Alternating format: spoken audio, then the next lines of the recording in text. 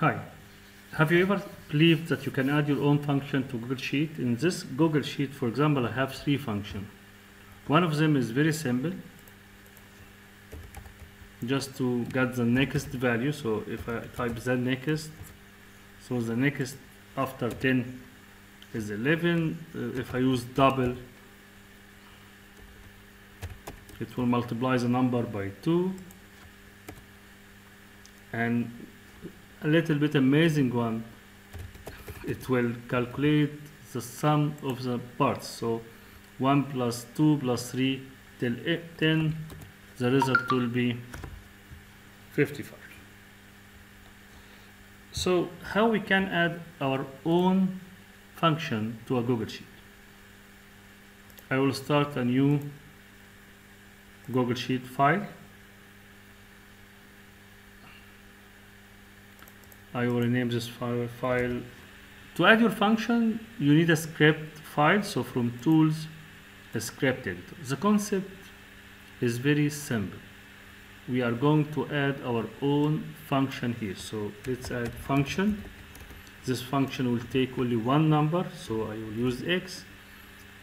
This is a function, so we need to open and close a curly brackets. This function will return x by x. So if I give it 10, it will return 100, 5 to return. This function name is by self, for example. I have to name the project fun, any name, just a name for the project.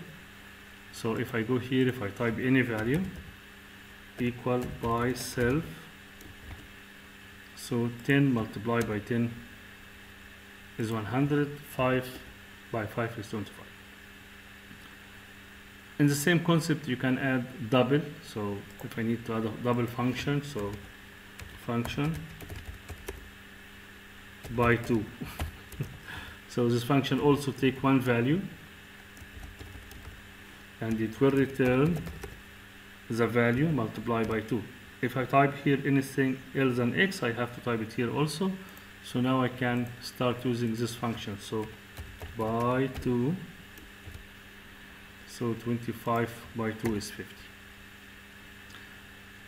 Let's add a little bit complicated one, which take a number and sum the parts. So if I give it 5, it sum 1 plus 2 plus 3 plus 4 plus 5, which is 15.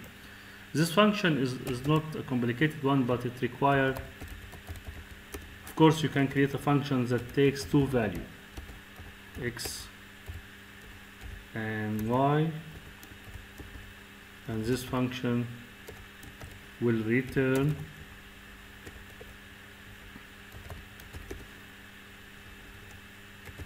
x multiplied by y. So this function name is by any name. So equal by 5 comma 25. So 125, which is multiply 5 by 25. Now let's go to the a loop function. So we need to create a function that sum the value of the parts of a number. I'm going to call this one sum of parts.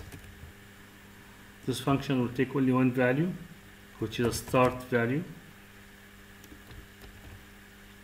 This function requires a result, so I'm going to create a variable, call it result, and this variable is equal to 0.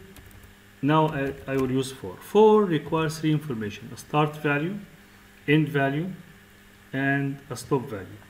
So we will start by 0, by 1, because I need to sum 1 plus 2 plus 3 plus 4 plus 5 and so on. Semicolon, and the end is this value. The value I start is must be less than or equal to the value I take in the function. So here start, so here start also, and my step is x equal x plus 1. So if I start by 1, the next value will be 2, 3, till I reach the value here. 4 is a function, so I have to open a curly brackets and close it. For this function name, I have to open also a curly brackets and close the curly brackets. Inside 4, my result will be result plus x. So 0 plus 1 is 1, then we have 2, so 2 plus 1 is 3, then we have 3, so 3 plus 3 is 4, and at the end we have to return the result.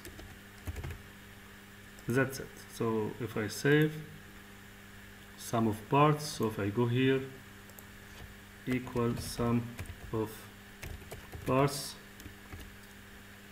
5 is supposed to be 15,